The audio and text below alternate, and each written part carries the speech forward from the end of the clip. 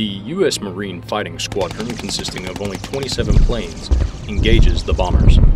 In spite of heavy anti-aircraft fire, the Japanese continued their run, and at 0630 they dropped bombs along the north side of Eastern Island, and in the hangar and barracks area on Sand Island. The powerhouse on Eastern Island and the oil tanks on Sand Island were their primary targets.